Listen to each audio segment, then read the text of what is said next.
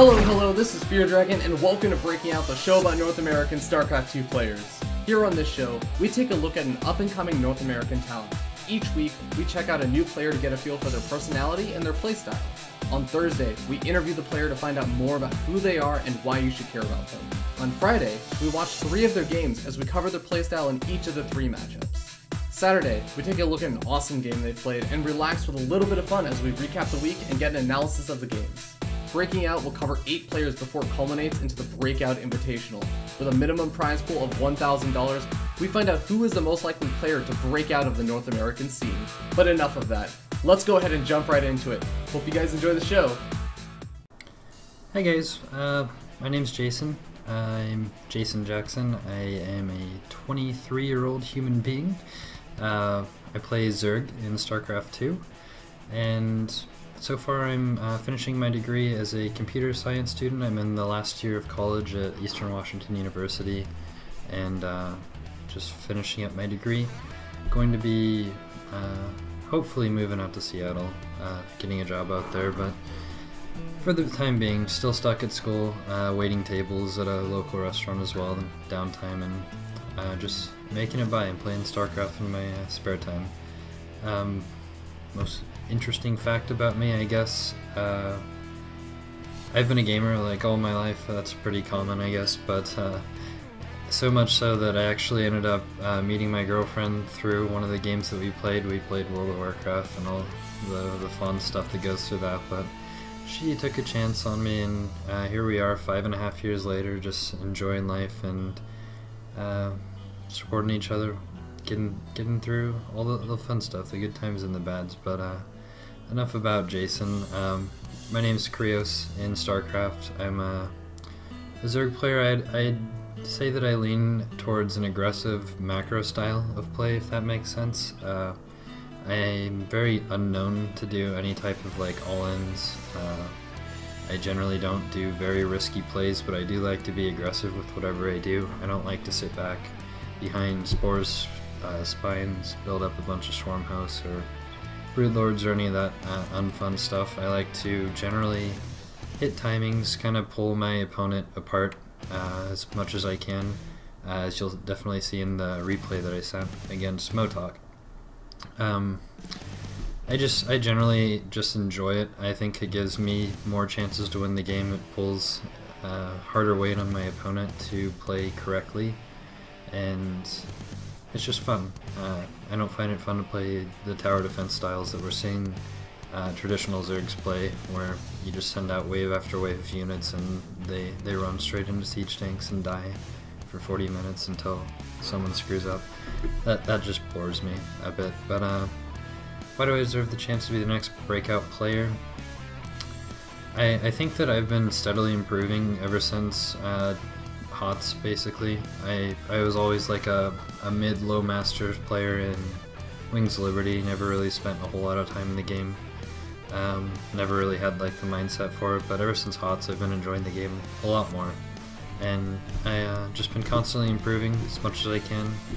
I end up fixing holes in my game. I'm always looking for ways to better, go through like the minute details of how I should have attacked better, and mapping out different openers and all that kind of stuff. I think that I am a very good analytical player, and the style that I choose, I think I play pretty darn well.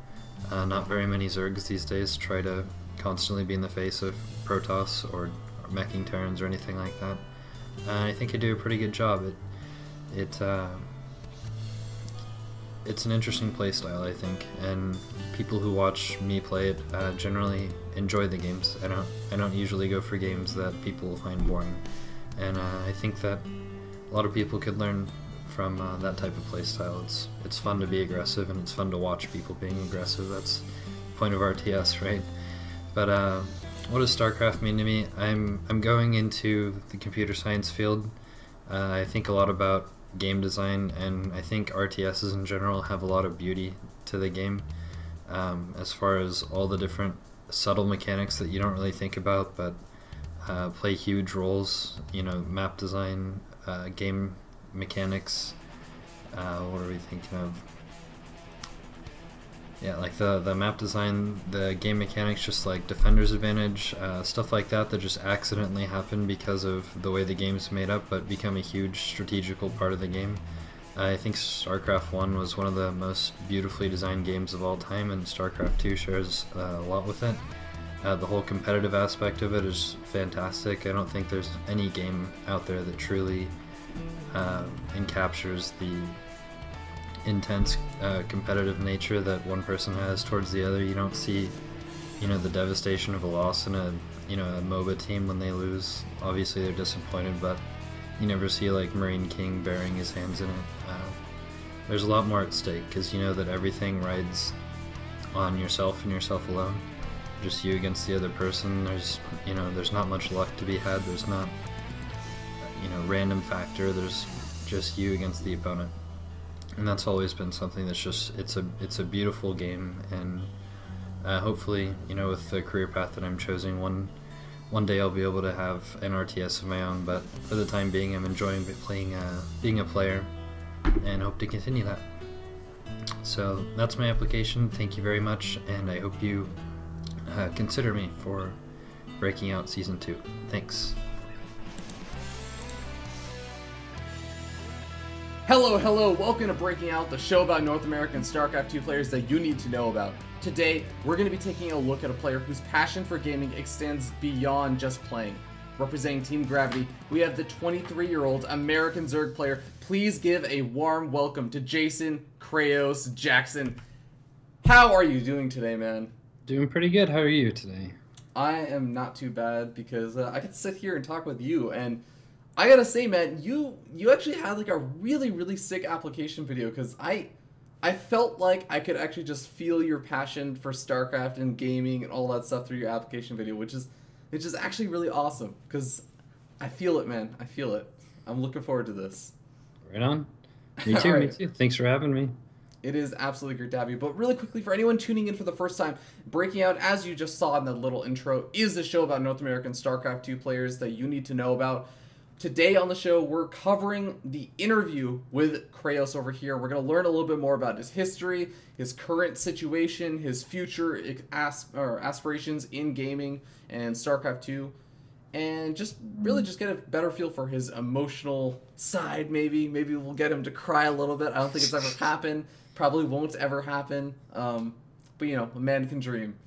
But then tomorrow, we're actually going to be doing a little bit of game coverage for Kreos' games. We get to actually see what his playstyle is like, so it's not just him talking about it all the time.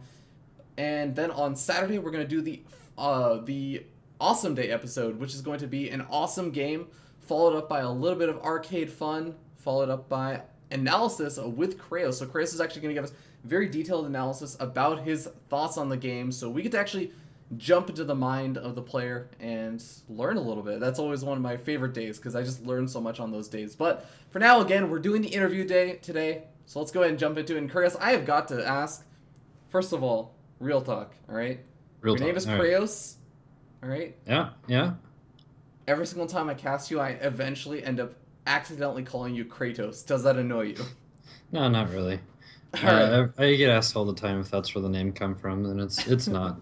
But Where is it it's from? close enough. The name, I don't remember. I was playing World of Warcraft, and spoilers. Oh God, we're getting real talk already. But so I was playing World of Warcraft, and we were like, a friend of mine wanted to name each other pretty close to the same thing, so it had to have a letter, a C or a K that sounded the same. And we were going through like random Greek mythology, etymology type crap.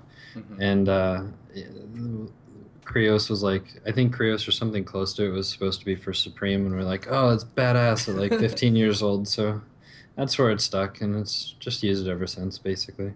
That is badass. And I can definitely feel like that Greek mythology kind of feel from the Yeah, name. exactly. Well, that's actually a really cool story for it. I'm just curious, like, is it like one of your close friends from like real life, or? Yeah, it was a friend of mine from high school. We were playing. He got me into World of Warcraft. God damn him, but Oh, I know the feeling. there we go. But we got out of that pit, so here we are now. But yeah, real life friend, just kind of stuck with it. Yeah, cool. So really quickly, jumping back possibly a little bit further back. It might actually be a little bit forward. I'm kind of iffy on the timeline for when Blizzard games released, but you actually did mention in your application video you felt like Brood War from StarCraft 1 was one of the most beautifully designed games. So did you actually play a lot of Brood War then?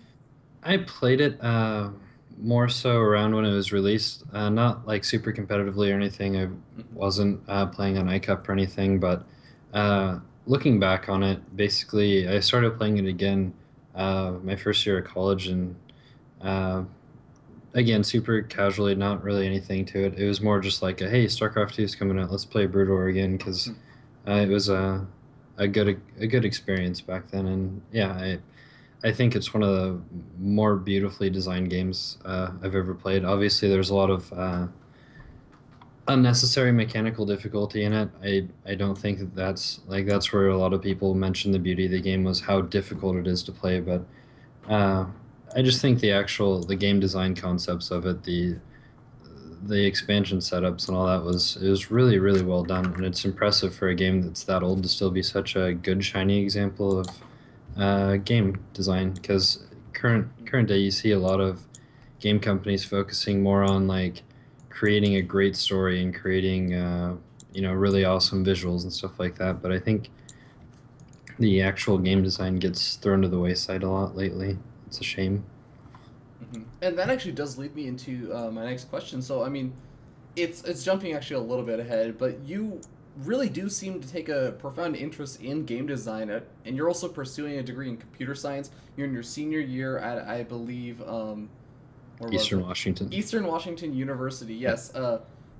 Were you interested in going into game development then? It was kind of like a natural progression. I wasn't like going from high school. Obviously, I was playing like a lot of World of Warcraft and just games. I've played all the way back to like EverQuest, and what was that, like 99? And so I've been sticking with games for forever basically. And coming out of high school, I wanted to do maybe something with physics, probably something with computers. I wasn't sure, so I was planning on doing like a major in comp sci and minor in physics, and just kind of stuck with comp sci more than physics, just out of preference basically. And physics has a lot of courses I don't really want to get into, to be honest. It's a lot of work for the minor, so stuck with comp science. I like it a lot. I enjoy it's anybody who likes puzzles and problem solving and stuff like that, I think gets a lot of enjoyment out of programming, but that could just be me talking out my ass, so it might be that too. Well, hey man, I feel you on a lot of that. Myself am a computer science major, and just kind of really jumping back into, I guess, the influence that gaming has had on your life. I mean, one of the things that you mentioned in your application video was actually that you had been playing World of Warcraft, as you had just recently said, and you actually met your girlfriend of 5.5 years in World of Warcraft. So yeah, I mean, there's a story there. You got to tell it now. You got to tell it. All right. Cat's out of the bag. Here's the crying already. I thought we were gonna at least get like halfway through this first. All right. So, yeah, I was raid leading, playing a lot of PvP arena, but also raid leading, and ended up just talking to my now current girlfriend. She was asking for help on various stuff, and we just started hanging out for a while. She kind of was put into a spot where she had to move, and we just figured, hey, she came out and visited a few times. We had a pretty good time, nothing concrete or anything. And then, yeah, she was put in a spot to move, so I was like, hey, why don't you come out here? And we hit it off ever since, and here we still are, 5.5 years later. So not a huge like dramatic story or anything. It wasn't like a love at first sight, dreary, any of that kind of stuff. But we hung out quite a lot, spent God knows how many hours in game, and then she moved out here, so made it official. That's really crazy.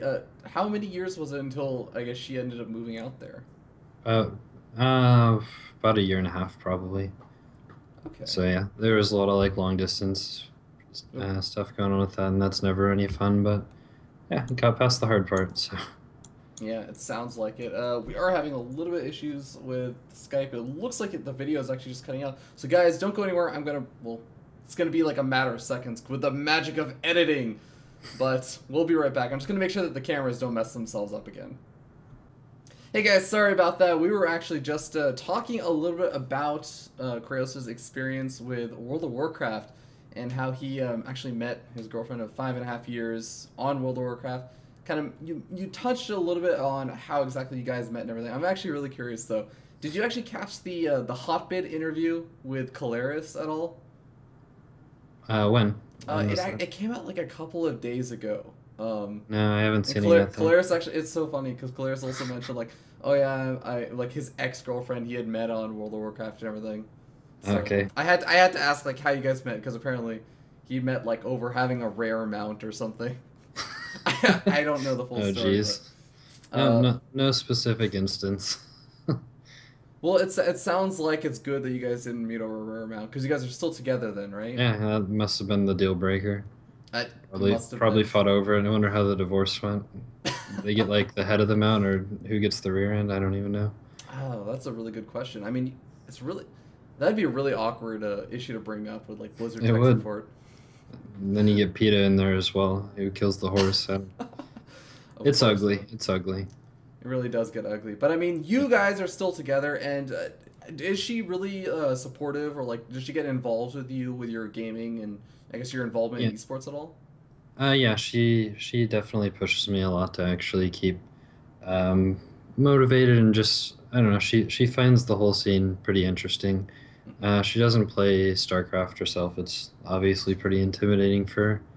A lot of people, just like the barrier to entry to actually enjoy starting to play StarCraft is really high compared to most games. But yeah, she plays quite a few games herself. Obviously, if that's where we met, and yeah, she's been super supportive throughout this whole thing, and really trying to keep me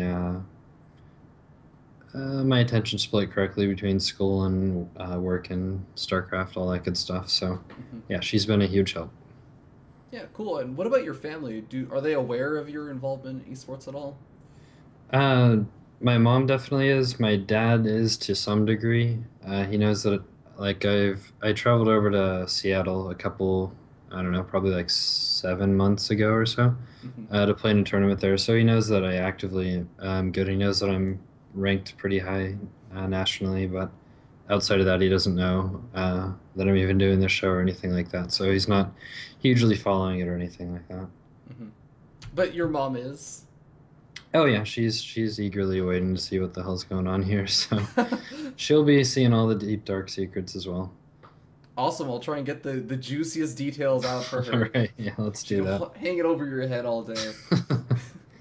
But yeah, actually, kind of moving on to a little bit of StarCraft related stuff. So, I mean, you mentioned also in your application video that you were actually mid to low masters like during Wings of Liberty, but Heart of the Swarm really kind of inspired you to start playing a little bit better. You were having more fun with the game. What happened during the Heart of the Swarm launch that changed things so much? Zerg was allowed to attack. That's a blunt way to put it, but Yeah, I I feel mean, you. but seriously, I never really liked the whole Broodlord Infestor metagame. It was Mhm. really kind of a nightmare to play, to watch, to play against. I'm sure for the other races, Mhm. it wasn't very fun. I was always trying to like do offbeat things like Zerg vs Protoss. I'd do like Muta with 1/1 Ling drops and crap like that, and just get slaughtered if he played well, and win easily if he didn't. Um, I guess like for the parts of Wings of Liberty, I would get to like start to face Grandmasters, so I'd be fairly high in Masters. But every time I got high, then it just turned into, okay, well, you need to start going Broodlord and Infestor, and after a month of doing that, I'd get bored and start playing Dota or Path of Exile or whatever that could Yeah. split my attention away from how terrible that gameplay is. So Oh that man. was probably the most of it. Hot's obviously it's starting to switch that sort of that way again, especially in regards to like Zerg versus Protoss. But Hmm. Zerg versus Terra now is super fun. I think it's obviously the most engaging matchup right now for Hmm. spectators and especially players. It's really, really good. It's got comeback potential. It's got Yeah. great mechanics from both sides. It's fast. It's just a great matchup. And I feel like Zerg versus Protoss is kind of going back to the way it was, but that's the nature of Protoss, I guess. Well, I am looking forward to hearing more of your thoughts on that a little bit later on when Oh we yeah. start getting into the balance and everything. But I guess let's kind of jump back to something that you mentioned earlier, and that was how you went out and visited Seattle and everything with your dad. You also mentioned in your interview that you are hoping that once you graduate that you'll be able to move out to Seattle. I mean, is there something specific about Seattle that you want to go back to, or go to, I should say? If you've been in this neck of the woods, Seattle is like the only thing in the top left 25% of the country that does Yeah. anything techie. So if you want to go somewhere with computer science and not move to California, uh, you're going to Seattle. It's just kind of like a given. But outside of that, I like the culture of Seattle quite a lot. It's a bigger city without like the super big city feel yet. It's starting to get towards that way, but it's definitely a whole different feeling when you go to Seattle versus Southern California city. Yeah. I haven't gone to Los Angeles. God help me if I ever do. But like compared to like San Francisco or San Diego or Hmm. anything like that. My girlfriend was also from Colorado, so it's a good chance that we'll go to Denver as well. I like that Hmm. whole area quite a lot. It's really nice out there actually, and it's the same sort of feeling in Denver as Seattle. It's a bigger city. It's pretty developed tech wise, and doesn't have the assholes you get from the East Coast and California. Oh man, that hurts my heart right here. Shots fired. I'm sorry. I'm a Californian, so Yeah. Californian Oh, and thanks. born on the East Coast. So you just insulted me Oh, in geez. multiple ways, There multiple you go. angles. There you go. All right, but you again, you mentioned that you kind of want to go into game development or some sort. You're very interested in game design. At least I would. Were you thinking like Valve if you can move out to Seattle or something, or kind of like more small startup sort of stuff? What were you kind of thinking about when you're gonna move out? Valve is. I probably have more respect for Valve than any other. I guess they're more of a publisher now than a developer, Yeah. but at the same time, I'll probably take some time off after school. Hmm. Depending on how StarCraft goes, probably not. We'll see. It depends on how. If all of a sudden I'm like winning everything in North America, then all right. If you force me, but Well, if you you're know, gonna give me money, I if guess. you insist, but also if I wouldn't mind just developing something of my own. I Hmm. make the analogy a lot where working at like a company like Valve or any of the other big publishers or developers, you're basically like a welder on a giant skyscraper, right? You're one part of Hmm. something that's pretty huge, and when you're finished, you can't look at the whole building and be like, "Yeah, I built that whole building." It's like, Yeah. no, I welded pieces of it together, and it'd be pretty cool to be able to build your own building, if you will, and make your own product afterwards. So Hmm. that's something I'm super interested in. So smaller scale development would be awesome. Something independent would be awesome, but you got to make money too, and it's pretty hard to do that. Yeah, definitely. Now I did also want to ask, more on the side of StarCraft. What do you feel like has been your biggest achievement in StarCraft 2 up until this point? Not a whole lot. So, I guess Pretty in the modest answer. yeah. So realistically, not a whole lot, but it, since joining Gravity, we've been playing in a lot of team leagues, Hmm. and overall, I've gotten quite a few all kills throughout Oh. that. We've won a couple individual leagues for $500, or not individual, but team leagues for like $500 here and there. Oh, here you go. $500 here and there, but recently in the DETL, I all killed Seed. That felt pretty great that day, especially because the Yeah. Seahawks went on to win the Super Bowl the same day. So that was a Oh yeah. fantastic day. And then outside of that, just like last weekend, taking 3 games off of complexity. We still lost, unfortunately, but it felt pretty good. Almost all killing complexity as well. So I'd say those two are the best performances I've had so far. But yeah, like I said, it's hard to say that I've done a great deal when, I haven't qualified for. I was one round off of qualifying for WCS and Yeah. uh, nothing else really in individual leagues. Granted, I haven't played in a whole heck of a lot of them. Yeah, it's fair. And I mean, I want to just like talk you up a little bit, like that, especially even just like the DETL series against Complexity. I mean, you were beating very well-known players like QXC, been around since like the beta, like a total badass when it comes to Terran. And literally, like it was on a completely weird map that QXC's constantly been counterpicking in that league, and he literally had a 100% win rate against Zerg in that league. And you're like, you just came in there and beat him. I was like, oh, no Yeah. big deal, whatever. Well, next player. And then you also beat Hendulus, who's also another player in this. So, I mean, I was pretty impressed. Were you sending a message to Hendulus saying like, look, Oh you're no, not going to do man. so well in this league or in this I tournament that's going to wasn't I come up? wasn't feeling super confident. Like I got into a Mutaverse Mutawar, Mm-hmm. and those can be pretty volatile Mm-hmm. overall, but we both went into it really even, so it felt good to come out of that game on top for sure. Yeah.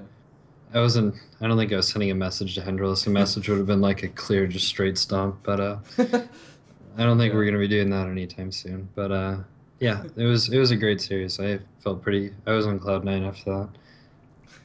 Well, I mean, you deserve it. But yeah, cool. I honestly think that you seem like a very modest guy. All right. So I just wanted to stand up for you a little bit because you weren't doing All right, it. fair enough, fair enough. Um, but yeah, cool. So I mean, what exactly does your normal day look like right now? Like how much time are you spending in school, personal projects, StarCraft practice time? I mean, just walk me through a normal day. Normal day, like 5 days a week, it's get up, play probably like either play or study, depending on where we're at in finals and Hmm. midterms and whatnot. But generally, either play or study for like 2.5 hours or so.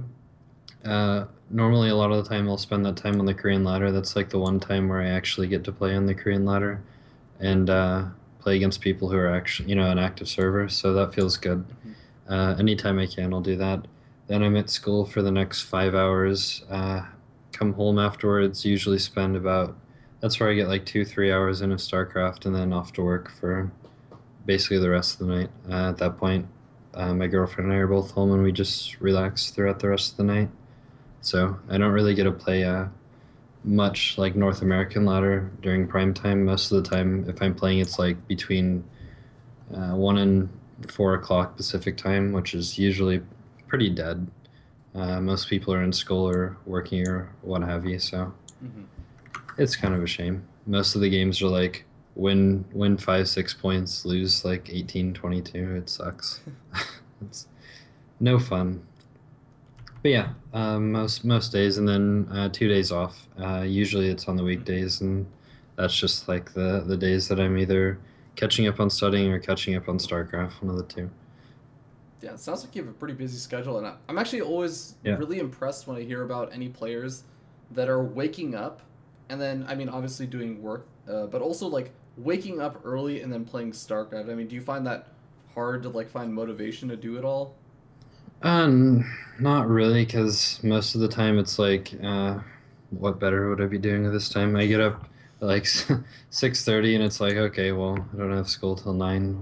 What am I supposed to be doing here at this time anyway? So yeah, Yeah. I'm sitting at my computer. I don't really play many other games right now. So yeah, I'll just hop on the Korean ladder. Like I said, I enjoy getting on the Korean ladder because I feel it feels a lot different from the other two ladders for sure.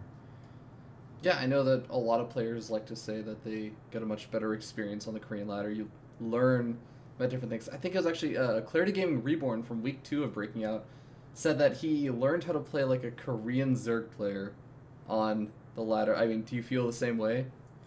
Yeah, I think that overall, like between the three ladders, the Korean ladder is the most crisp. It's probably not the ladder you want to go to if you want to learn like macro games. I think Europe is actually a better ladder for that. Hmm. Um, but yeah, Korea, like getting all in on Korea or all in on Korea versus North America. Generally, like there's always they'll read the situation and just not attack sometimes, which is something you never see in North America. They're like, "Fuck it, I made a sentry, immortal, and I'm doing it. I don't care if you got like four spines and hydralis." Like, they go for it. But on Korea, they'll always have like a next step on their aggression, or they'll realize that they can't just win like a straight up fight, so they'll split up their army and try and poke at you that way. And Hmm. it's definitely, you spend a lot of time on Korea, and you change the way that you think about the game a lot of the time. Like Zerg versus Zerg, the meter versus meter was happening a lot, and I had one Korean just like constantly counterattack me. So for a while I was like, screw it, I'm just not even taking gases on my third. I had like huge mineral economy and no gas. So I was like 15, 20 meterless under him, but he had like no drones since I'm just counterattacking. They think about the game a little differently, I think. Hmm. And you start to think about it differently when you play on Korea a lot more than NA or Europe. Hmm. Do you feel like it's been good practice for you for, I guess, I want to say the eventual time that you end up having to play maybe a Korean in a qualifier for a WCS America or something? Yeah, I mean, if you don't play against Korean players, like not even the good ones, but Hmm. just in general, like you'll get picked apart super fast. They multi-prong all the time. If they see that they can't win straight up, Hmm. people see that they have a worse army and then back off a lot. Where Koreans will start poking everywhere else except for your army, and it's if you're not used to facing that, like I'll not play Korea for 2 3 weeks and then just lose like 10 games because it's Hmm. really different. Yeah, it'll definitely help if you start facing them because they just do tiny little pokes all the time, like Hmm. no risk, potential low reward pokes all the time, and it's something you have to constantly be defending against. Hey man, it's all about the practice. Yeah, exactly.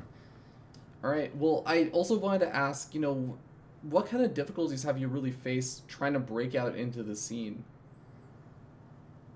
Uh, Time management, I think. A lot of the times, for forever, honestly, I was just only grinding North America, and I'm grinding it off hours. So I used to be playing a lot of games during like the 7 a.m. to like 4 p.m. Pacific time bracket, which no one else good is playing on. So it's like a constant struggle for like 80 points because you're losing way more than you're gaining, and you're not really gaining good practice. Most people are just kind of all inning during that, or failing if it goes past like 15 minutes, and it's pretty difficult to actually focus on things to improve when most games are like, oh, didn't scout it, that was a dumb loss.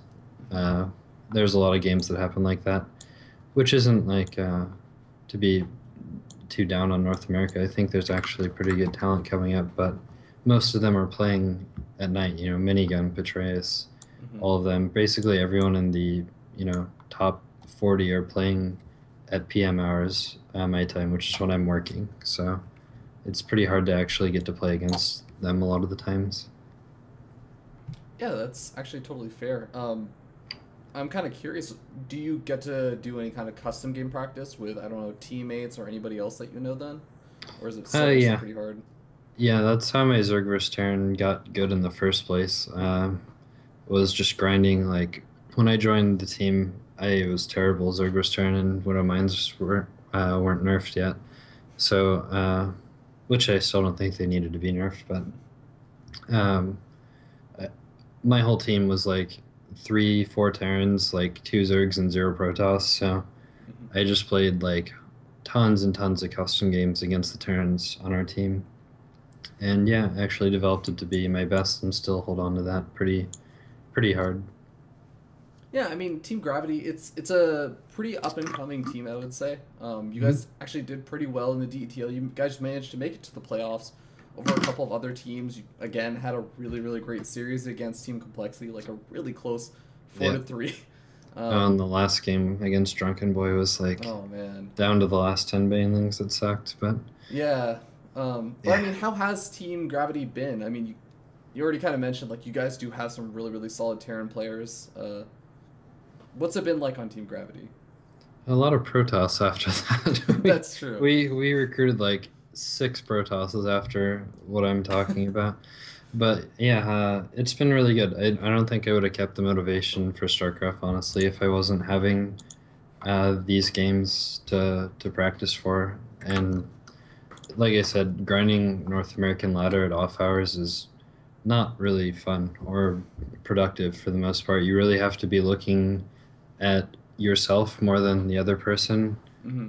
during those hours. And when you like lose to an unscouted two racks or something like that, it's something that you just kind of go, well, that was a waste of time. I didn't really learn anything one way or the other.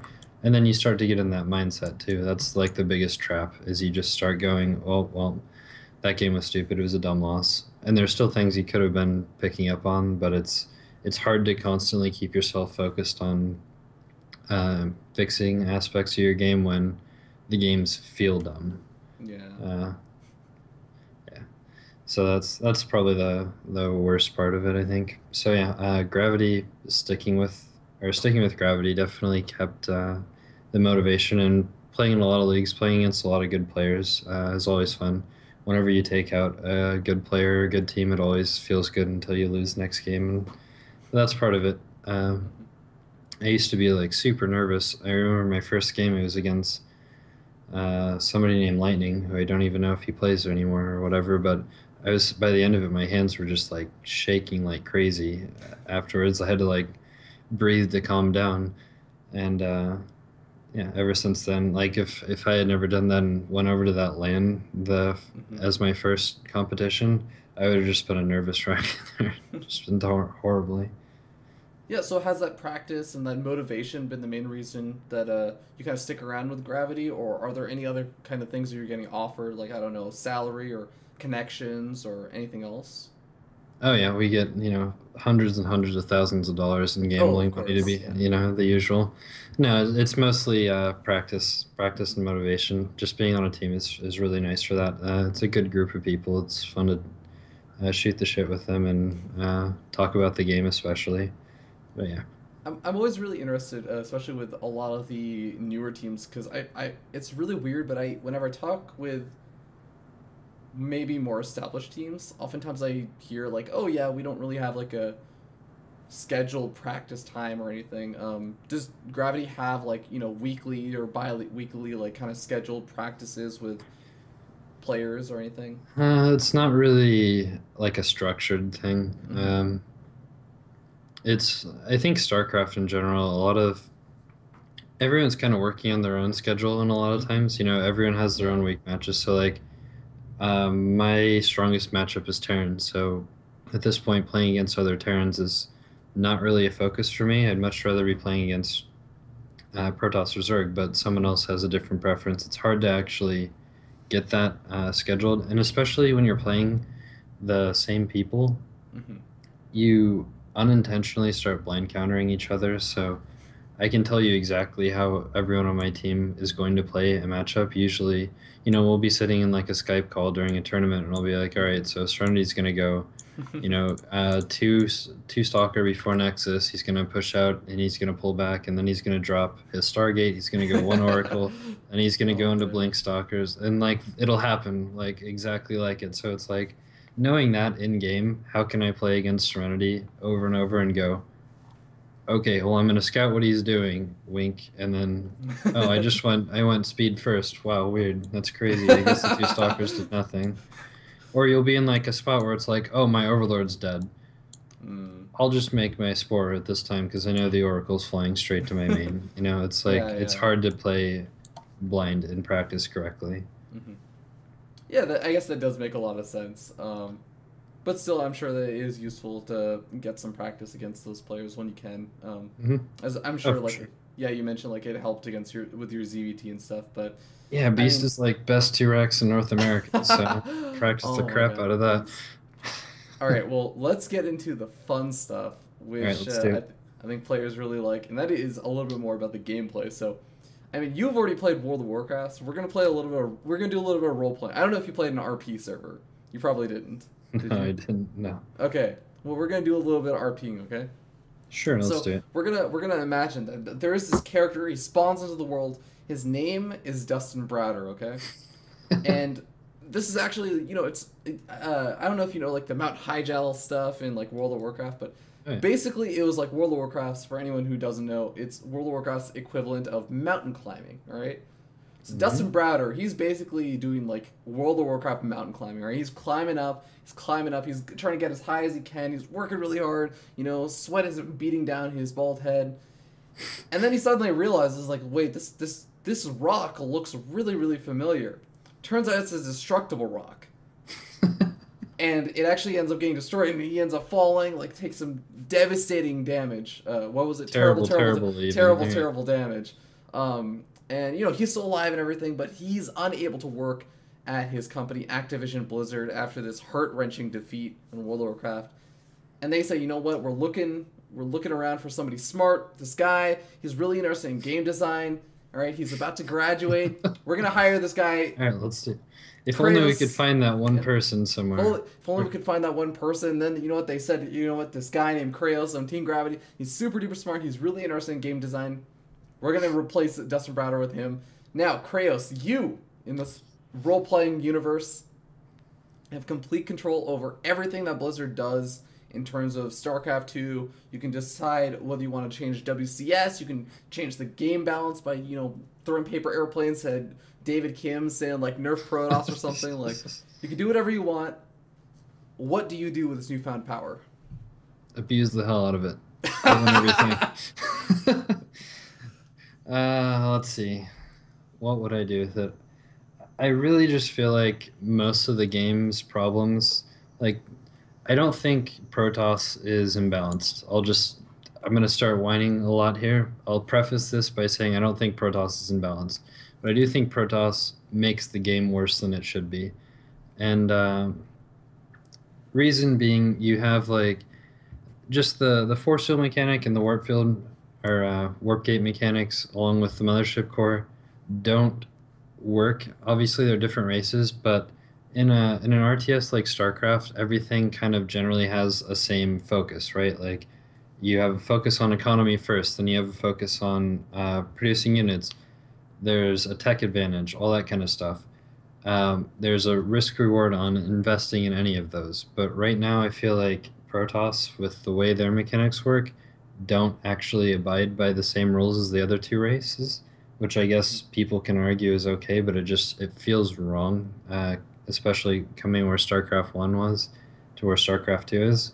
So, like, to elaborate further, it feels wrong that, like, every single map has to have certain rules. Like, you saw Daedalus Point come out, and how many Protosses have you seen play on that map, like, ever, right? Like, it's because they have to have, right now, in the current scheme of things, and it's not their fault, they have to have certain ramps that can be defendable by a force field or two, preferably, just two. And Daedalus Point had like a 6 force field ramp to begin with, and now it's down to like 4 or 3 or whatever. So the map's just like unplayable for Protoss. And because of that, like, I find Zerg vs. Zerg and Zerg vs. Terran on Daedalus Point to be probably the most fun I've had. It's a great map for Zerg vs. Terran and Zerg vs. Protoss, or Zerg vs. Zerg. But because of that, that map's going to be gone next map season, simply because, a third of the matchups aren't going to get played on it ever, period. Map design gets, like, super constricted because Protosses have to have a third that's defendable, but it can't be too defensible or else Protoss is overpowered, and then it's just PvPs on that map. So it's like, it's always this, like, huge restriction based on the map on, basically solely because of force field mechanic. It's kind of dumb. And then it feels like with the mothership core, Protoss can kind of invest way more into tech than the other races, which, again, it's kind of okay, because maybe that's Protoss's thing, right? They're gas-heavy units, so they should have better tech than the other races. But it feels like a little too good, in that they can just kind of like every time I watch a Protoss versus Terran and they're investing in 2 techs off 1 gateway, I'm just like, God, how is this possible? And, like, a Terran will be pushing up a ramp versus a sentry and a mothership core, and it's just like Protoss is in no danger. Just, like, throw the sunglasses on and casually photon overcharge their Nexus, and that's it. So it's like, it's just doesn't feel too good, and the whole warp gate mechanic just kills defender's advantage, which is a staple in every single matchup in every single RTS since the dawn of time, except for Protoss and StarCraft 2. And it's odd. I don't, so like I think Protoss should go back to, again, this is all like dreaming, but from a game design point, I think it's much better to have gateways back to the way they were, have force fields. Force fields can exist, but have them be microable from both sides. Like once the force fields are down, that's it. Like there's no more micro to be had. Like health on them or something would be fantastic, or just not make them as strong as they are. I don't even know what you would do to that. I think that no force field at all is preferable, but if they want to keep it, put health on it, I don't know.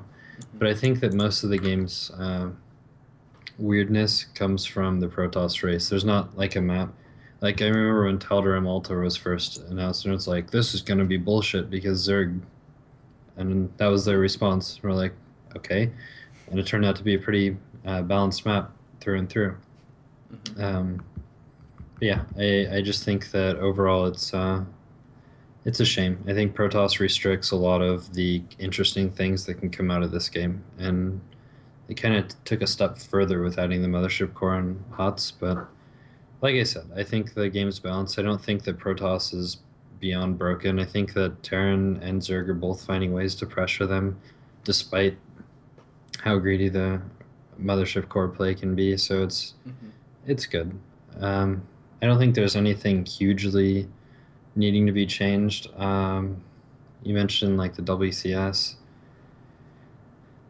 I wouldn't even begin to presume to tell you how to fix anything on WCS. I think they're doing a pretty good job as far as giving North American players a shot at actually competing in it.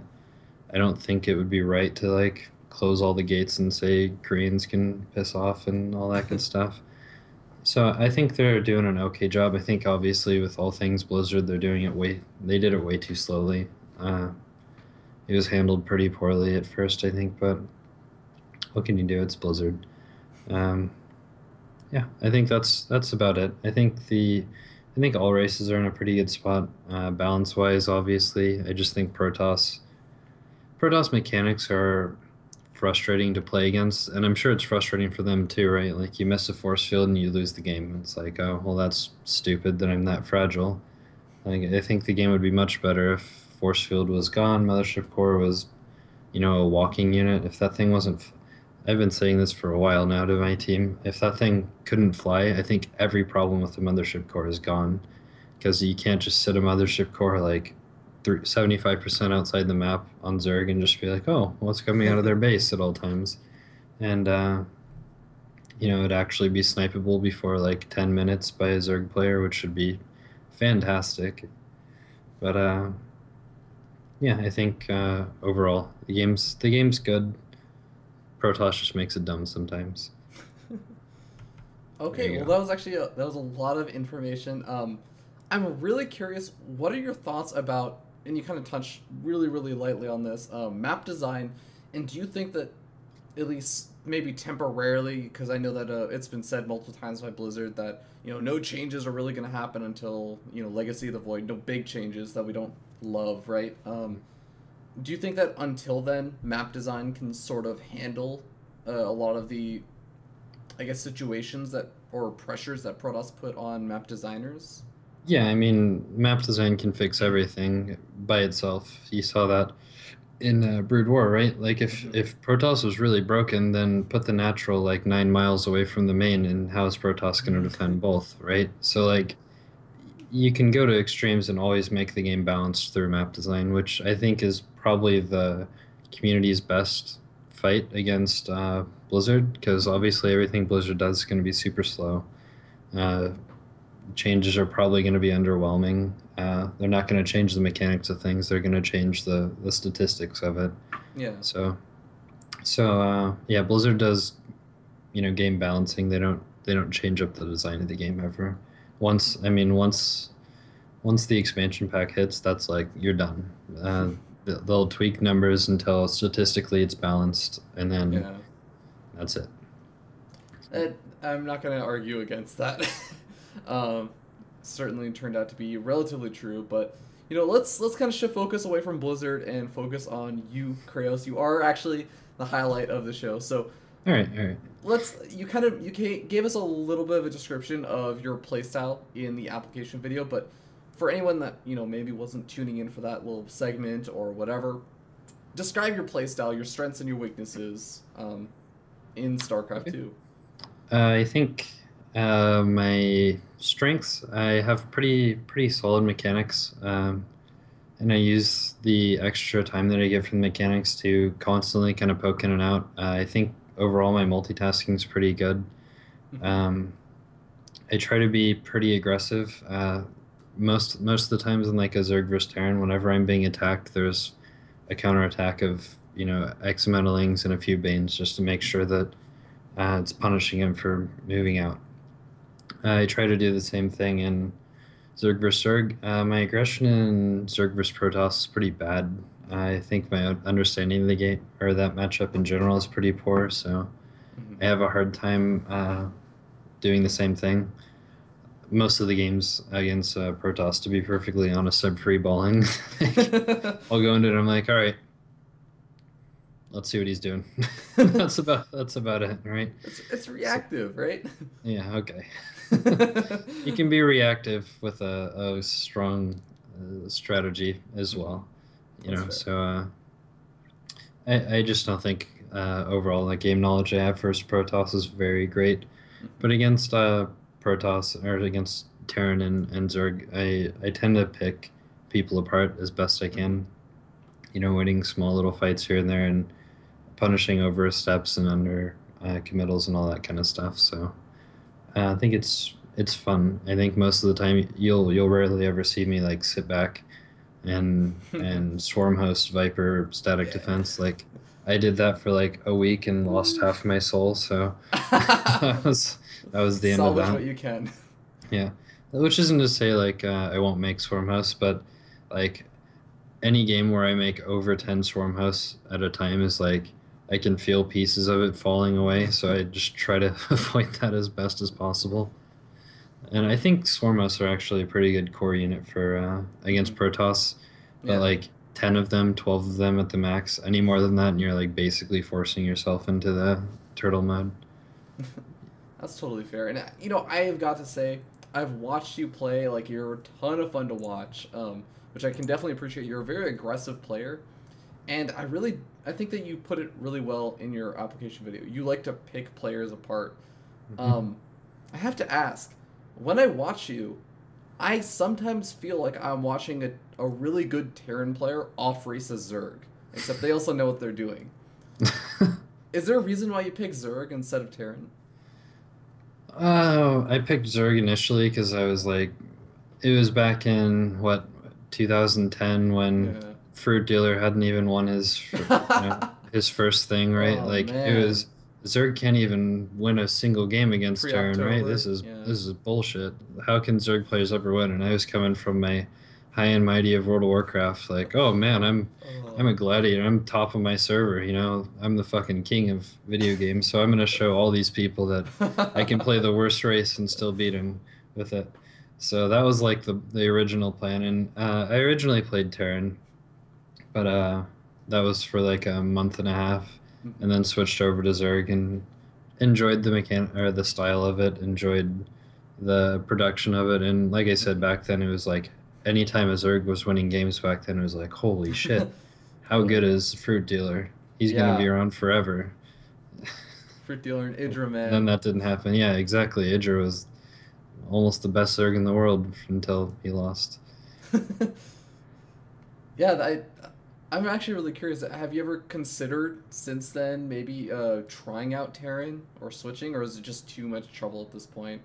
It's kind of too much trouble. I've already invested so much in a Zerg at this point, and to be honest, I have like a huge amount of respect for good foreign Terran players.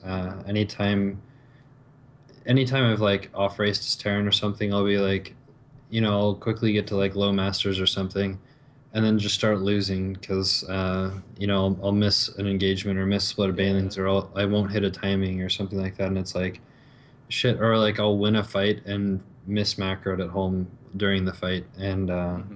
have nothing and die to the follow-up attack or whatever. I think mechanically speaking, Terrans deserve quite a lot of respect. Again, I don't think it's like a Terran was a weak thing, but I do definitely think that the threshold for a good Terran and the barrier to entry to being a good Terran is a lot higher than, especially like Protoss, especially, no offense, but especially Zerg as well. I think like I've said a few times, I think between the races, like Zerg requires the most, I think, game knowledge of your opponent's race. Hmm. You need to know what you can get away with, what when you should be making drones. Like every single larva you spend is a decision. Hmm. Whereas I think Terran's really straightforward in that regard, right? You just keep Yeah. making SCVs, you keep making whatever you're making, Yeah.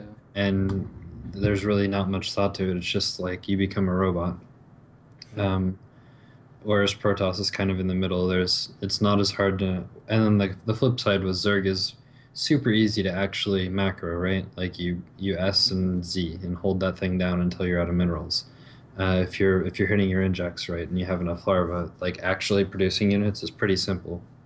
Whereas Terran's definitely the hardest. Just the APM required to make your units as Terran is a lot higher, Hmm. and forcing yourself to constantly be that kind of robotic player is tough, and I think Protoss is in the middle on both. I think it's uh, probably harder to.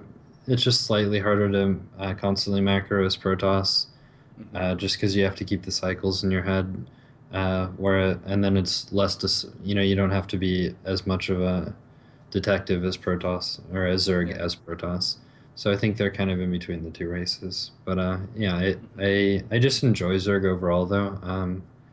It's always a good feeling when the whole map is lit up like a Christmas tree, and you have like Zerg, creep right outside their base, and they'll just like, they'll send a drop one way, and it'll get picked off as they're moving out, and the whole army gets surrounded by, three different sides. It feels really good when you get a game like that, and you can always tell how you're doing as Zerg based off of how much vision you have. Generally, Hmm.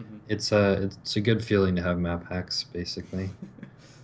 Yeah, that does actually lead me to my next little question, which is, you definitely sort of peg yourself as an analytical player. I mean, what exactly goes into that? I know that you actually called yourself an analytical player in your application video.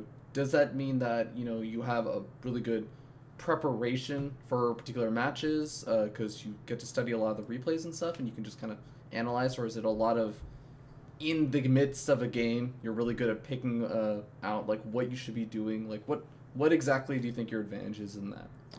I think I'm good at in between games figuring stuff out. So if I place the or play against like the same person multiple times, I'll usually get better throughout the series. Mm-hmm. You don't really get a whole lot like in if I were to be practicing or like watching replays of every single person in every single team league, we would be like exhausted. I wouldn't be playing StarCraft. I'd be coaching it at that point.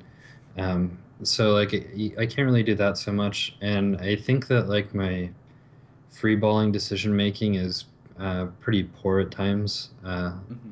Like I'll just randomly like I'll get stuck in Roach Hydra Corruptor a lot of times because I'll just be like, okay, got Hydras up, defended that. Okay, gonna do a Roach Hydra push. Fuck, it got defended by Colossus. How do you beat uh, Colossus? Corruptors, and then you're like, how did I end up here? I know this is bad. Like, so I think it's like I can map out like Zerg versus Terran, Zerg versus Zerg really really well. mm-hmm. My scouting in general is usually always on point. So when I get the information and I know what I'm facing and I have it mapped out in my head, I Yeah. have Zerg versus Zerg and Zerg versus Terran very well mapped out in my head, like what kind of responses I should be doing when. And if they're within a degree of, what I'm expecting, it's usually pretty solid. I change my style Zerg versus Protoss 100 times a week, and trying to map that out each time is really difficult. I'll watch like TLO take one gas at 340, and I'm like, oh, that's sick. I'm gonna start doing that, and then that just blows all of the crap that I've been working on the past week of, going gasless four queen against Gateway Expand Protoss, and I started to map all that out, and then started to try this thing. So Mm-hmm. I think that's probably why I'm so spotty against Protoss. Is like Hmm. day to day, even I'll just be like, well, Hydralink's been working. Gonna start doing Hydralink into Muta, and then it'll stop working. I'm like, well, that's okay because I'm going Swarm hosts into uh, Roachbro or whatever. So Hmm. uh, I never get it really mapped out against Protoss, and it's just pretty hard to map it out against Protoss in general. Is that more of a just like a consistent thing, or is it a past couple of months you've had difficulty mapping it up versus I've Protoss? been bad against Protoss since Hydra Roach Viper. I think when Hydra Roach Viper pushes were legit, um, everything kind of boiled up to that point. Like you would scout for all ins first. You would go Roach Ling if it was an all in. Hmm. Otherwise, you get up to Roach Hydra Viper because he took a third base, and then you Yeah. do your push, and then you transition from there one way or the other. So I think the game was actually more mechanical at that point. Hmm. Now it's very like whatever style you do, you have to have an answer for everything, and there's a lot of answers. And if you Hmm. misread it, like it's the worst feeling. Is there? You'll be like reading into something. You're like, okay, he's chronoing on the cyber core, and then you're like, so he's probably doing, or he's likely to do a gateway pressure attack, and then you'll scout in, and you'll see like three gateways building in the front, and lose your overlord, and you're like, fuck. He's doing like a 8 gate all, and so you're like making a bunch of units, and then you realize that during this whole time you lost your Ling that was watching the third base, and then you have that like Oh. you have that feeling in your stomach. You're like, no, and you walk over there, and there's like a done nexus, and you're like, that's That's it's the frustrating. worst feeling ever. It's hard to when you're doing new things. Like if you stick to your one style Hmm. for a while, like always keeping that Zergling at the third, or always knowing when you should be scouting for this and that becomes second nature. Hmm. But when you keep switching things, you're like, okay, my next step is this, and you're not thinking about what he's doing for a split Yeah. second, and you get behind in your thinking, and you'll start getting supply cap more often. You'll start, sitting on idle larva. You'll start banking. All that kind of stuff Yeah. happens, and that's like the last 6 months of Zerg versus Protoss for me. I just need to like sit down and work on two styles and stick with it. And I tell myself this literally every week, and still stick. I'm like, no, that style sucks. I'm gonna go with a different one every single. All right. Well, I hope that you do manage to sort it all out before the tournament There's that a ends up lot of happening. Protoss in this group. There's like what, four Protoss, I think, Well, four or actually, five. no. Right now, there's let's see, there's one Terran. Yeah, one There's Terran. uh, four Zergs, I Four think. Zerg and three Protoss. Three Okay, we'll keep Protoss. the Protoss Two. on the other side of the bracket, and I'll be super happy. Get four Zergs in one side, like one group, Exactly. and then three Protoss and a Terran in the other. Throw me Oh in my with god. EJK. I love EJK, but I feel really good against Darren, and so throw him with me in like first, second All round. right, I'll be all happy. right. Make it happen. All right. Well, I'm looking forward to seeing how that is going to go later on. But, before we move on to the next little segment, I do want to ask: do you consider yourself to have any rivals, either friendly rivals or less friendly rivals? Yeah. Um, I would say, let's see, friendly rivals. Serenity and I have a pretty good friendly rival. Mm-hmm. We had like a pizza cup, and it was an in-house, for a pizza. Yeah. And I ended up beating him, I think 3-0 the first time and 3-1 the second time to win the pizza. So I was pretty stoked about that. Ever since then, we've been like, I think actually on ladder, he's gotten the better of me most times. But I still got him in that tournament. So I would consider that a friendly rival. Um, who else? Uh, Cham before he joined my team, I always like had a huge mental block against him. Every time I played him in Zerg vs Zerg, I'd be like, 10 drones ahead, like army ahead, and still somehow manage to lose the game. I'd get like so mad at that. Power of Mexico. Yeah, seriously, like I would always throw those games so that I had like a huge, huge mental block against him. Outside of the team, I don't know. I guess less than friendly one would be like against Believe, who's in Breaking Out. So Yeah. uh, we've had a few moments of BM on both sides. So I wouldn't say we're the greatest of friends, but we keep finding each other in tournaments, and there you go. So I think that's probably it. Yeah, that's probably it, All right, honestly. let me write this on my hand. All right, all right. Put Kreos in Don't you group dare. with Naya Don't or you dare. Believe. Make it for like the grand final or something. That'll make it even more dramatic. Oh my god, that would be beautiful. Um, but yeah, cool. So let's move on to the next. I guess one Oh, last one would be Siphon because he knocked me out of like two different. He knocked me out of the round of eight WCS or oh man, 16. yeah. And I feel Siphon's like solid.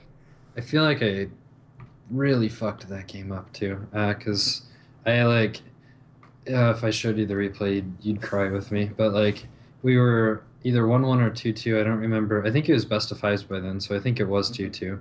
And he always did this like blink all in off of gateway, like straight blink, no Hmm. upgrades, nothing, which I just couldn't beat. So he took a game off me, and like every series we've ever played, he's always taken that game off me. I'm pretty sure I can hold it now, but yeah, I just lost like every single time he did that. And it was like 2-2 on Yansu, and like I nine pulled him, which was like Ooh. terrifying. Or I think I 10 pulled Protoss, Hmm. and I got like three probes, which is like way more damage than you need off of eight Zerglings, and Hmm. forced like 45-second late Nexus and all that kind of stuff. So like I was feeling good. I was so far ahead. I got like another pair of Zerglings in, killed like three or four more probes, and Oh saw my the Immortal god. Sentry coming in. So I'm like, holy fuck, this is so good. I'm gonna play Cats, and I'm like, Oh. I don't think I've lost like two games against Cats, and he was the one who ended up qualifying for Challenger. And I'm like, fuck yeah, I can't wait to play Cats. And Oh yeah, so he no. pushes across on Yansu with Immortal Sentry. I have like 140 supply to like 90. Like the game's Oh over. no. And I got like a 270-degree surround on him. Everything was good, and I clicked on an Immortal to try and kill it. And it was out of Oh range of no. everything. And I'm just sitting there, and I looked away. I'm like injecting everywhere else because the Immortal's dead, right? Like there's no way that fucker lived. And I look back, and like all of my roaches are just stuck, like running into force fields, dying. Oh And by the time I realized it, I was like, oh shit. I pulled back. Still almost held afterwards after losing like 30 free supply. Oh my Still god. still pulled back and almost held but didn't, and I felt miserable. That was so miserable. Oh And man. then I faced him again in I think the next WCS qualifier, like the very first round, got knocked out again by him, and I was like, yeah. Hmm. So yeah, I'd say that's another. I don't think if I don't. I doubt he sees it as a rivalry because he's just like, oh, free. Thanks for the WCS ticket, but Oh, yeah, that wasn't good. I even like went into the replay and like resumed from replay, and I like walked up and as soon as this round happened, we started. I took him in and I like boxed everything, a clicked and like did this and just crushed the army. And I was like, God damn it! I can't believe I did that. that is frustrating, man. Well, So hey, maybe you'll get your chance at revenge. This is yeah, why I that need to was. put. This is why you want me to put a Protoss in your group. Yeah, no, Sounds I like you don't need to beat though. these Protoss players. Let them kill each other. That'll be way better. Leave one left for the finals. Maybe if he has like I don't know in the middle of a heart seizure or something, then I'm pretty confident about it. Oh my god, that reminds me of a question I used to ask people like in pregame interviews. I was like, if you could like give food poisoning to one of your opponents, like who would it be in this tournament? And I'd always get like the weirdest like, are you okay kind of answers. So like you would just be like, oh dude, this That's guy, really like fucked up, all of Fear these Dragon. How Protoss did players, just screw them. exactly. Whoever's conducting the warp gates, just have him do that. Bust them all. Oh my god. Yeah, that executor, F that guy. F that guy. He's caused me a lot of trouble. Well, speaking of F, we're going to talk a little bit about the future. You like that transition? That was good. I was That like, was, I that like. was smooth. Okay. But, I did want to know, like, what exactly is your goal in StarCraft? Well, why exactly are you playing, and what is your giant aspiration? Is it just, get into WCS Challenger League America? Is it win a GSL? Are you planning to, like, 1v1 David Kim in, like, StarCraft one day? Oh, And just, Dutchman, I'll like, be the people's justice. exactly. There Like, you what is your go. goal in StarCraft? Um, For the current, I'd like to focus on winning this tournament. That's like something I've been super motivated for now. I'd really like to win this tournament. I think overall, I'm just trying to get as best I can. I recognize that like there's, I'll listen to like Betrayus, who's playing like, shout out to Betrayus. He plays like fucking ridiculous amounts of games. He's like saying he's playing like 44 games a day, which is awesome for him. I wish I could do the same, but it's just not. So realistically speaking, I don't think that I would ever be able to like win a GSL given the current situation. Shocker, I know. But so honestly, I'd like to. I think it's definitely doable to get into Challenger. Um, Definitely doable to make it far in this tournament, and just keep improving from there. If like, all of a sudden I'm in a Challenger and play against best of five, I get lucky like Desro, like someone like Apocalypse, who I feel would be beatable. Then all of a sudden I find myself on, a salary and actually making enough money to, play StarCraft instead of going to work and just going from there, that'd be great. But realistically speaking, I'll get as good at StarCraft as I can. Overall, probably not going to have a huge future in it. I would certainly love to, but it's my competitive fix.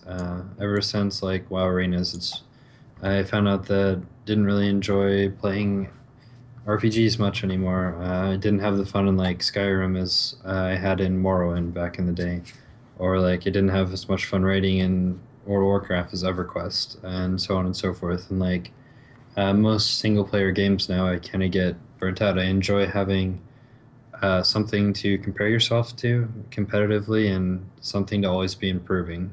Anytime I play a game and I'm like, yeah, it's playing it, like how much better can you honestly play Skyrim given your tools? It's more just a time investment equals reward at that point. Whereas you can always be learning. You're way more mentally engaged playing StarCraft than any other game I've ever played by leaps and bounds. And it's just more fun. It's a competitive outlet, and that's why I enjoy it. That's a really good answer, and that also leads me into my next question of, and you kind of answered this a little bit, but if you have the opportunity to, would you go full-time into pro gaming? And I think you kind of mentioned that your answer would be leaning toward yes, and Maybe. That's maybe basically, it's like it depends on the circumstances, right? Like if pay me what I'm going to be making at work in a week, and as a sure, software developer, I man, that's going quit. to be hard. I quit. But yeah, so if I was making money on StarCraft like I was making waiting tables, then sure, let's do it. I'll quit my job tomorrow and dedicate that time to StarCraft instead. If I finish school and you want to pay me more money to continue going full time in StarCraft, sure, let's do it. Why not? Who would say no to that, right? But realistically, probably won't happen. So I doubt full time, but I don't think I would. I don't think I'll straight up quit StarCraft anytime soon either. Yeah, that's fair. Okay, If and every game goes into Swarm Host static defense, okay, I'm done. you're not going to That's the end of innovate it. the aggressive swarm host style? What aggressive Swarm Host style. Start dropping like 3 swarm hosts at like all 5 mineral lines. Yeah, The 15 swarm host drop. there you go. All right. Well, I do have to ask also that you are actually a really, really good player. You're a ton of fun to watch. You've beaten great players like the Complexity team and DETL, like QXE, Hendrillus. Like, you've shown good games against other really great players. Why don't more people know who you are?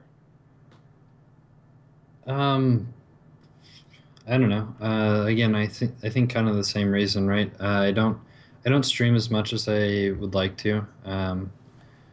Sometimes it's because it just strictly wouldn't work, as in there's stuff going on at the apartment. It wouldn't be conducive to streaming.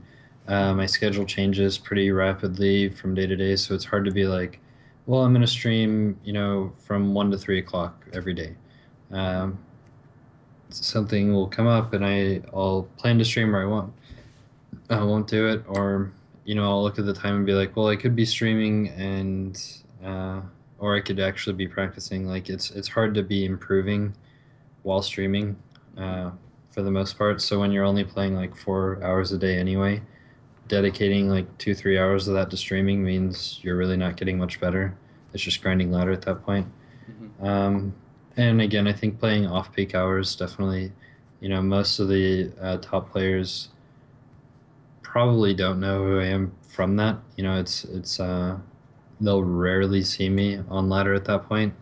I have been getting like where it's pretty cool going to like the European server or something, and someone will be like, "Hey, I saw you play against Seed or whatever." Hmm. It's like you played really good games. It's like, oh, cool. Who knew that people actually watch that, right? So it's cool when that happens. But yeah, I don't stream nearly as much as I could or should or want to really. But it's hard to actually make that work into the schedule as well. I don't have a whole hell of a lot of free time to be doing that. Hmm. And the final question that I always ask everyone that comes on the show, alongside that last question, is where do you see yourself in 2 years, ideally, both in terms of StarCraft as well as every other aspect of your life that you find important? Okay. Ideally,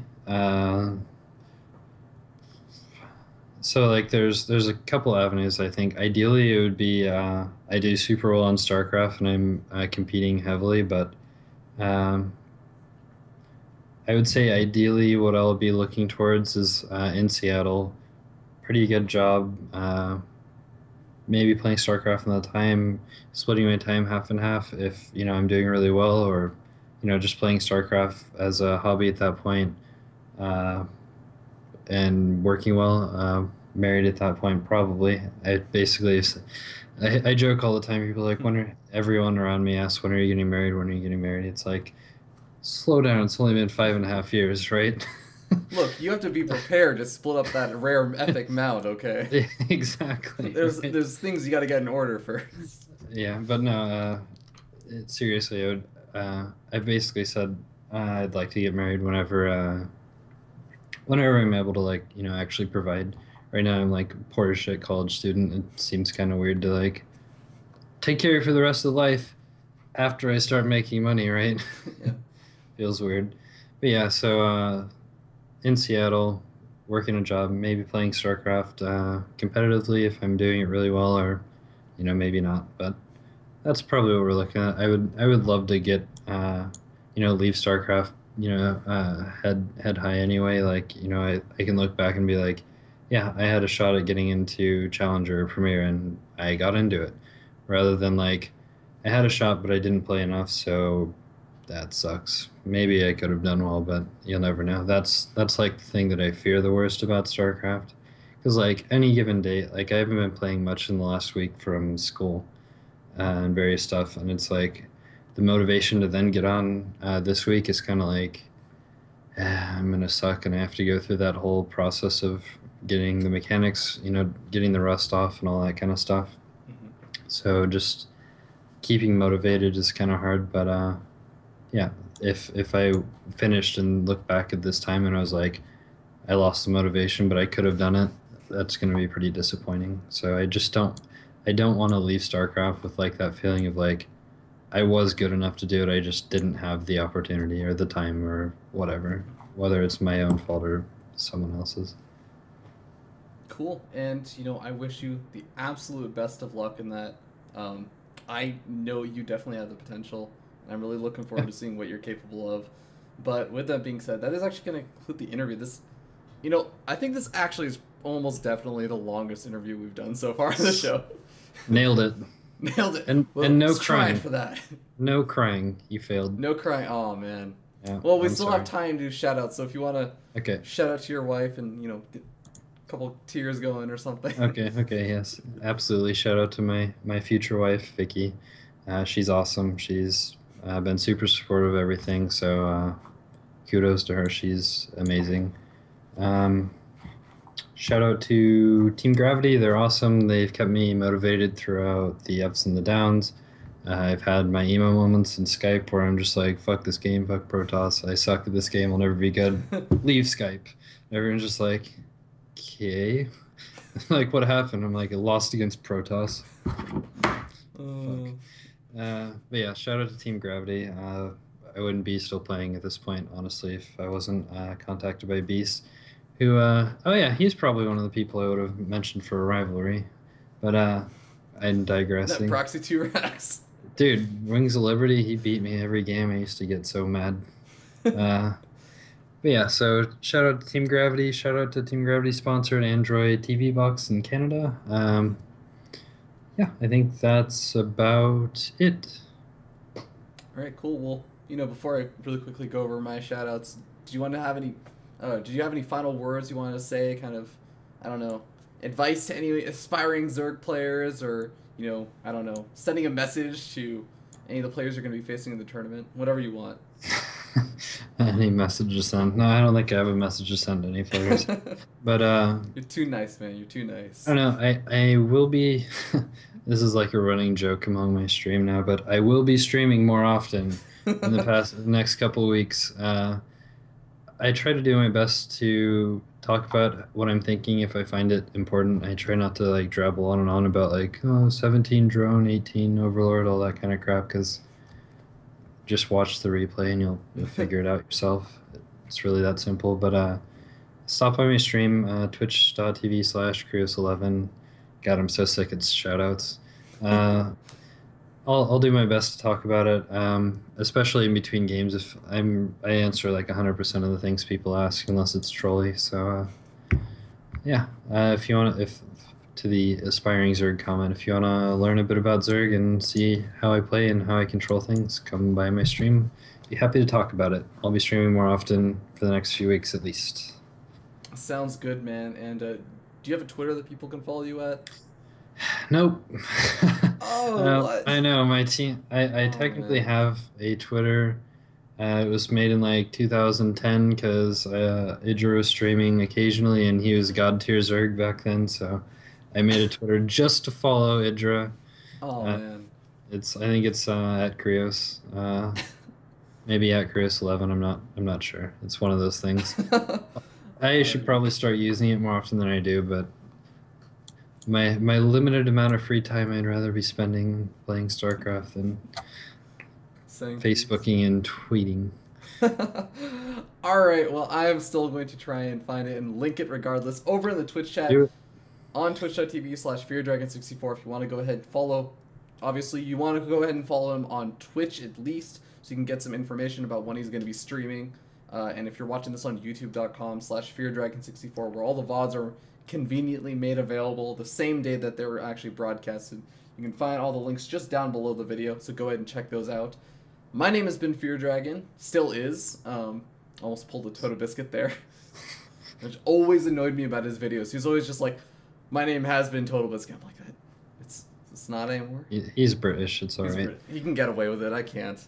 Yeah, and just huge shout out to you though, by the way. This is awesome. Oh, thank you. This has been a huge amount of motivation, even recently. So huge shout out to Fear Dragon. You're awesome. We need more people like you. It's hashtag saving esports here. So thank you, sir. Hey man, I was trying to get you to cry. You're not allowed to make me cry. But guys, thank you so much for tuning in. If you did enjoy the episode, please consider following the channel so you'll actually get notifications about tomorrow and day after tomorrow's episode, where we will actually be jumping straight into Kreos' games. It's not just him talking about, Protoss. I'm just kidding. I'm just kidding. It's not just talking about his playstyle. You actually get to witness it for yourself and see the kind of playstyle that's been able to take down players such as Hengelis, who is very well possibly going to have to play later on in the tournament, as well as other players like QXE, etc., and a lot of the seed players. And of course, also tune in for Saturday's episode. Again, these are all broadcasted on twitch.tv/FearDragon64 at 9 p.m. Eastern, 6 p.m. Pacific. I'm really good at memorizing my own show time. You just clap for me. Oh my god, that was like the most humiliating thing you could have done.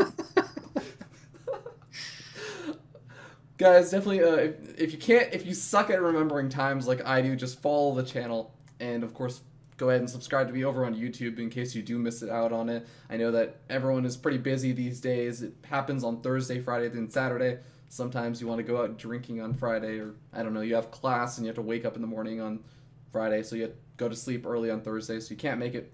You can check out all those videos, but huge shout out also to Minnie Mouse, who actually has created all of these lovely overlay stuff over here that you can see, as well as those two sick logos, of the Fear Dragon logo and the Breaking Out logo. They're like so amazing. Thank you so much to Minnie Mouse for designing that, as well as Cybert for actually that intro video that you watched like an hour and a half ago, I think. If you still remember it, if you don't, literally go to any YouTube video that I have for Breaking Out, and it's just there at the beginning. Cybert's like an amazing guy, and I'm really looking forward to some of the stuff that he has planned for the actual Invitational. It's going to be so sick.